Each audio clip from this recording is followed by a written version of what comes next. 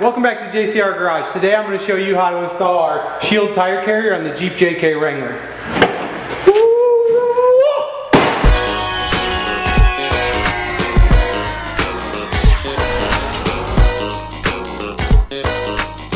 Using the 7 10mm bolts, install the JCR tailgate plate onto the tailgate. Make sure the connection bracket is in the top left corner. Before installing the spindle, you may need to clean the spindle sleeve. You want to make sure that it's a slip fit.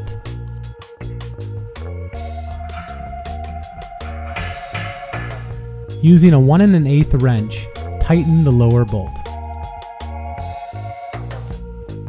Whoa, it's okay men over 40, you can unclench. We're just going to pack these bearings with some grease. Working the bearing around in your hand, knead the grease into each of the bearings.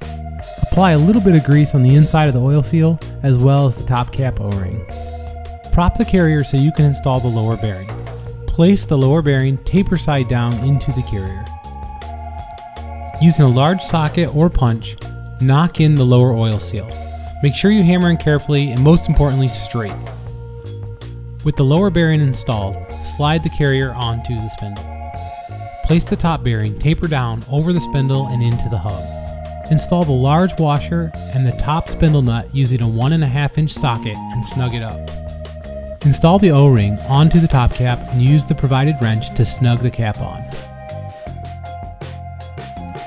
Using the spacers provided, install the tailgate link into the shield carrier with the 1/2 inch by 2 inch bolt and tighten them up.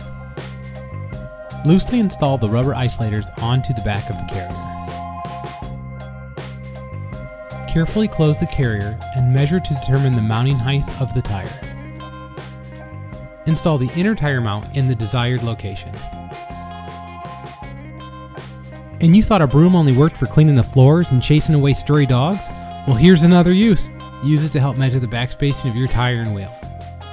Next, loosely install the 3 carriage bolts into the outer tire mount. Set your length and tighten the top bolt first. Next, tighten the side bolts.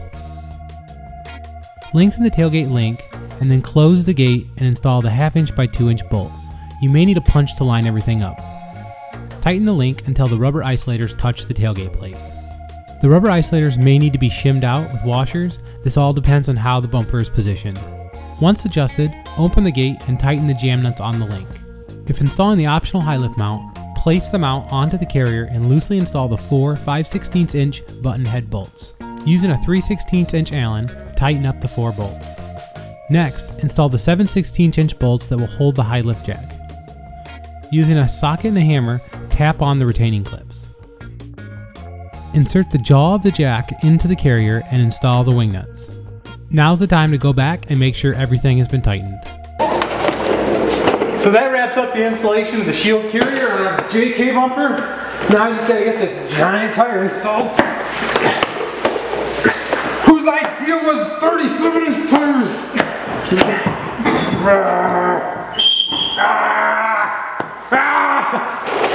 Oh man, stupid tires.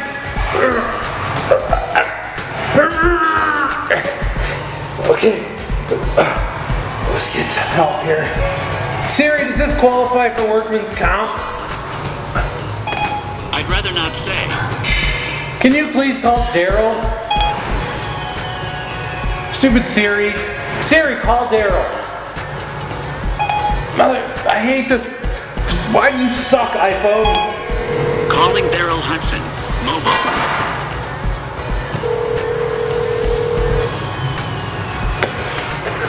Daryl, I need you to come give me a hand. I got this stupid tire caught on top of me again.